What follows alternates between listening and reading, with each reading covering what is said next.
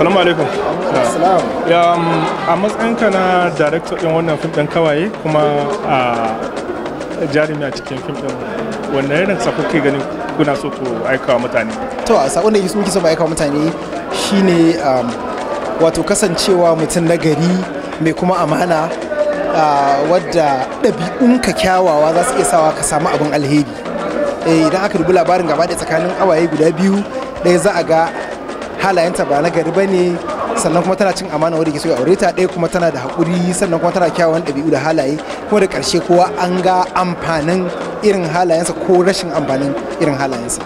Yanzu daga nan mun ga yanzu akwai alama daga nan zuwa sati biyu za a ci gaba da nuna wannan film din, me za ka gaya masu kallo da suke son sha'awan kallon wannan film din? To abin da ke so in gaya musu shine, na farko tukuna film din Kawaye film ne wadda yana dauke da darasi na zamantakewa game da rayuwa da ya shafi amana da kuma rashin amana, sannan kuma film ne wadda yake dauke da taurari da yawa wanda kuna sha'awar ku dinga ganin films ɗinsu, sannan kuma akwai abubuwa na nishadantarwa da kuma bandari a cikin film nan, sannan kuma akwai waƙoƙi masu daɗi.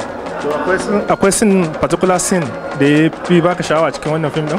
Akwai sin da ya bani sha'awa a film din nan, sin din Sandan Jani inda yake zuwa yake duba ɗakuna yana neman budurwarsa don ya ganta a wani hotel, yana tunanin ko ta zo ne saboda yin aikata wani abu na asha, ya zo ya fada cikin wani hali sakamakon yin hakan.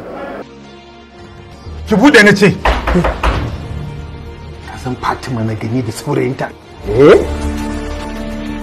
Wannan sin din shine sin da ya burge.